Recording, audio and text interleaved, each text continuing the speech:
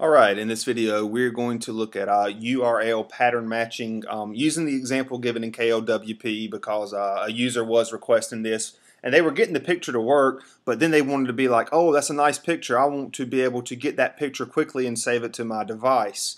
So with that said, let me show you how to do that. Here's a blank setup, nothing in here right now, and we're going to use the one that's given in KLWP. You can download these pictures, save them to your device, and maybe you want to use them for a wallpaper later. So there's three ways I want to cover pictures here too. Using it as a background, because I've had questions about a background. Also, making a picture a certain shape and never having that shape change. It's going to clip your picture, but it's still going to maintain the same shape and size regardless of whatever picture is pulling.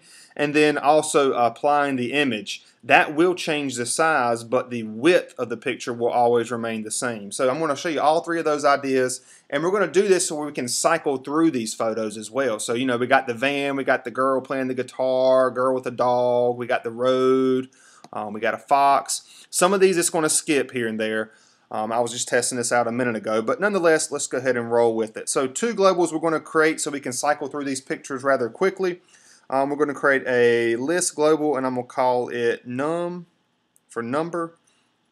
You can get and call it number if you want to. It don't matter. 0, 1, 2, 3, 4, 5. I'm going to go up to 10. Because there's a whole bunch of pictures up here that we can pull from. So nonetheless, we got 0, 1, 2, 3, 4, 5, 6, 7, 8, 9, 10, all separated with commas. And I'm going to go ahead and apply a number to that. Let's do a text global variable. And let's call this, pick. And that's a text global. And here's where we're going to apply the code so we can cycle through these pictures. So we're going to go down to WebGet. And we're going to here to the bottom, and I'm going to pick this one right here. Extract the third URL. That 3 is the third URL, but we're going to do some changes with that too. Instead of us just extracting the third one, we're going to do GV number. Notice I made my numbers go from 0, 1, 2, 3, 4, 5, 6, 7, 8, 9, 10. So that's going to change dynamically, which is going to let the picture change much faster versus us coming in here and manually changing this number every time. I'm going to show you how to cycle through that right here in a second. But let's talk a little bit more about what this actual code does in WebGet. So if you look at the website down here, it says extract third URL matching the pattern, and it's extracting the URL. Yours may not say this. Save it. Save your wallpaper, come back in here. It may take a second for it to update this. It might not show anything, but you have to give KLWP sometimes a couple seconds to update.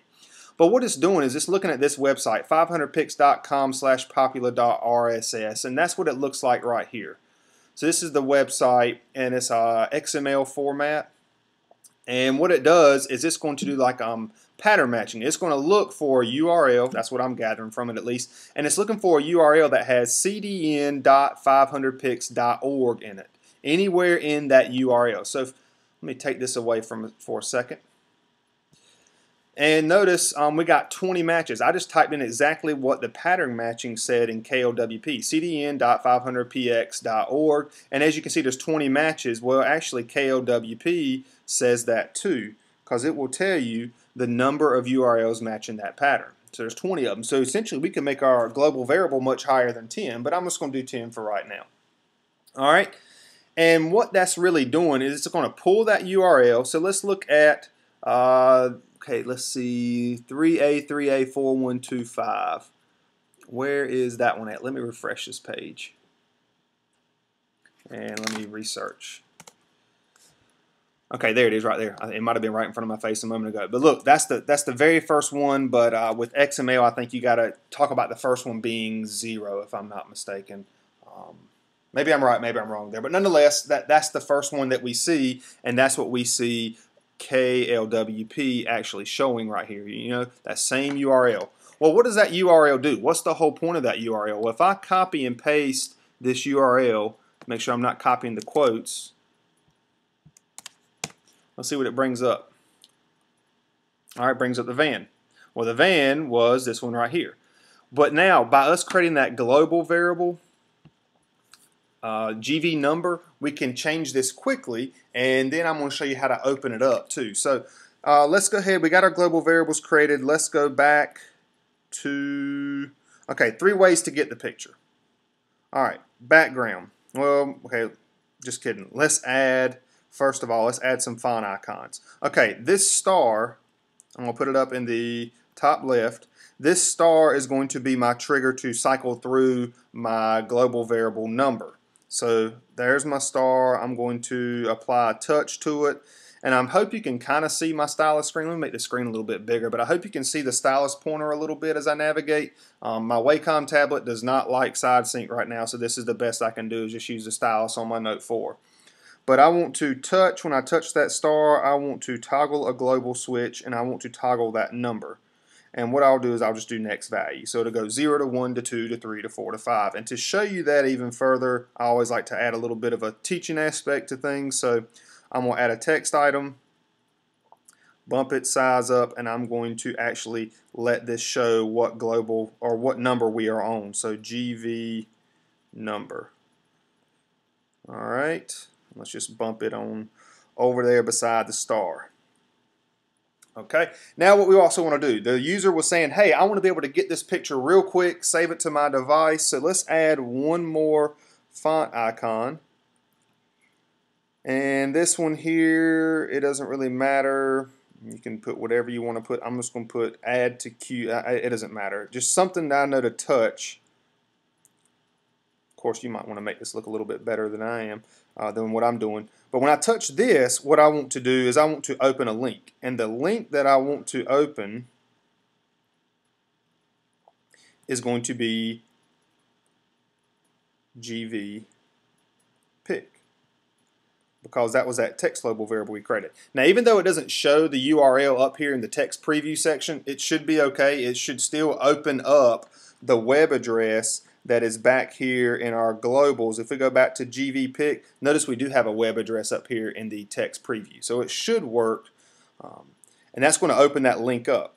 I'll tell you what, so let's just save this for right now. Let's go back to the home screen, and let's see what we got. So my GV number's at 0. Let's go over here to this and see what happens. We click on plus, and it's opening up the van. Now, once you get the van, this is your web address, and the picture's clear. It's a high-quality image, and you can just right-click on it and click Save Image, and it'll save it to your device. Now, we've all probably saved an image from Google Images or something before, so boom, there you have it. And that's how you save that image real quick. Now let me talk about the image a little bit more. Let's go ahead and change this to 1. So now it should go to the next picture, which I think was a girl playing a guitar. So if we click on plus again, look, check it out. See how it's quickly opening that link up for us so we can save it. Let's go to the next one, number 2. Clicking on plus. There's the girl with the dog.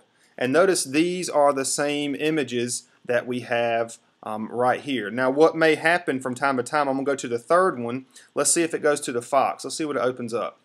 Okay, there's the fox. Let's go to the fourth one. Okay, see how it skipped over this one? So, like I said, it might skip over some from time to time, but we're still getting these images that we see here, but we're not getting that one. I don't know why it skipped over. I don't really have an answer for that. Let's go to the next one, number 5. I'm guessing it's going to do the snow with the logs. Boom, see that? All right, let's see if we get the mountain here for our next one. So I'm tapping my star to knock up the number up to 6. Click on plus. There's the mountain. And all I'm doing is quickly cycling through these things, and I'm opening that link. And is that the next one? Let's see. Yep. So boom. Pretty cool, huh? Now that we have that, let me talk about pictures a little bit more with you. Let me go back into KLWP and talk about 3 ways of messing with pictures. Whoops. One way is to set that picture as your background. So I'm going to go ahead and do that now. So I'm going over to background for my entire thing. Let me make this a little bit bigger so you can see it. And for type, I'm going to go to image, and then I'm going to, I already have this set. This is what I was testing out a little while ago.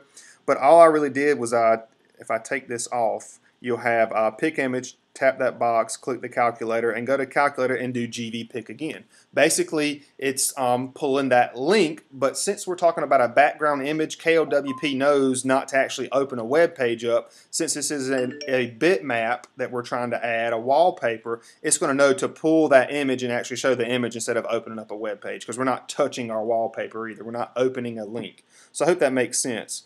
So let's go ahead and save that, and let's see if it applied it to our home screen. Boom, there we go. Now I'm back at the VM because my global variable is back at 0, but if I touch this, I don't have to open the website. Opening this website, this little plus with the TV screen thing, that just opens the website so you can get that image real quick and save it to your device. But now if I just tap on this, that star, make it a 1, since these images are already kind of cached in my phone, yours may not work as fast, but once they get in there, it will work rather quickly. Let's go to number 2. There's the girl with the dog. See how we're changing our wallpaper real quick? And these are scrollable depending on how many screens you have on your Kustom Live wallpaper. There's the road. There's the logs in the woods. There's the mountain. And I mean, they look pretty darn good if you ask me. So let's see. 8. Okay, so it's going to take a minute for that one because I haven't pulled that one yet. So I clicked on 8. It's not doing anything, but give it a second to load, and bam, there's your new image. What about number 9? Oh, that's neat looking. All right, and then number 10. Give it a second. Let's see if it's going to load anything. Okay, Starry Night. Pretty cool. You can see the Milky Way. And now if I go back, it's probably going to load these very quickly now because they're all cached. Yeah. So I'm just cycling through that star up here, that touched, when I'm cycling through that global variable number.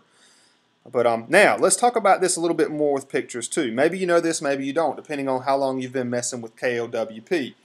But there's 2 other ways you can get images onto your Kustom Live wallpaper, onto your preset. Alright, one way is we can add an image. Now, the thing about adding the image, let me position this in the center left over here to the side, and I'm going to bump the size up a little bit. Whatever width is set to, so right now it's set to 400, it's going to make the image that wide, but it's going to change, depending on if the image is like in portrait or landscape, it may be taller or shorter sometimes. Let me go ahead and show you what I'm talking about there. So I'm going to save this and go back to the home screen. Give it a second. Oh, I never applied the image to it. So I got my image there, but I need to actually go to Pick Image, apply the code for GVPick.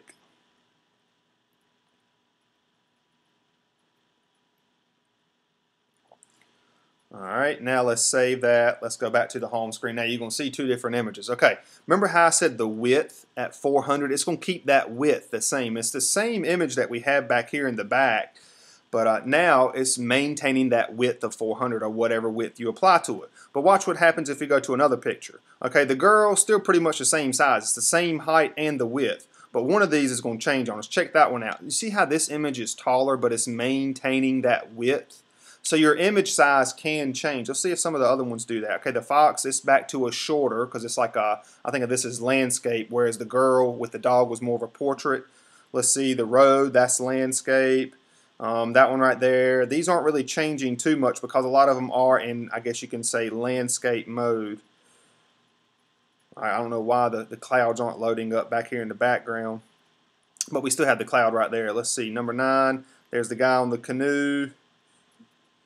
And there's the Starry Night. So it's squeezing that whole image that you see back here inside of this thing. But we did have one where the image size, watch the very next one, the girl with the dog, boom, it does make it a little bit taller. So how can you maintain the same shape or the same size every time? Well, the third way you can add an image is I'm going to go back to root, and I'm going to add a shape. And whatever shape you add, you can actually set the image to maintain or to show in that shape. For example, if I pick a hexagon, I'm going to position this in the center right, go over to shape, and let's just bump up this hexagon to where it's bumping up almost right against there. So now we're going to see the same image 3 different ways. We're going to see it as the background, we're going to see it as the image that maintains a certain width, and then we're going to see it in this hexagon. And the thing about the hexagon, it's going to clip the image into that shape, but you can guarantee that you're always going to maintain this shape with this size. So that's a good way if you're trying to preserve some space or make something uniform in KLWP where a picture isn't constantly changing on you. So now, how do we do this for paint? Or no, not paint. Go over to FX for the hexagon and go to texture, set it as bitmap, and down here at pick image, check the box, go to calculator, and now let's do GVPick yet again.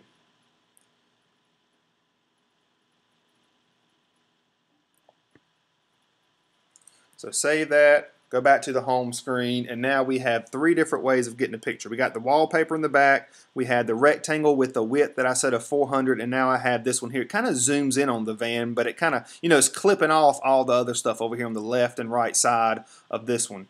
Now let's go to the next one.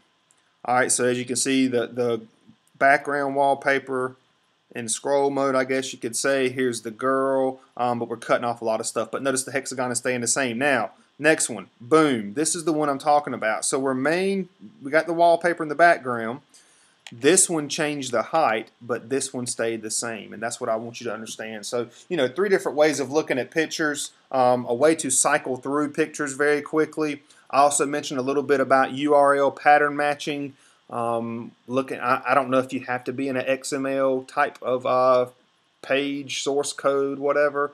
And then I also showed you too how you can open that link very quickly. So for whatever picture we may be on, like if I like that picture right there, so I'm going to go ahead and go up here to plus, let the road load up, hold it, save it, download it, and now I can open that. And there's that image right there on my device, and then, you know, it's just right there in my other folders. I downloaded the van earlier before I made the video, but so you can quickly get these and be able to retrieve them later on your device.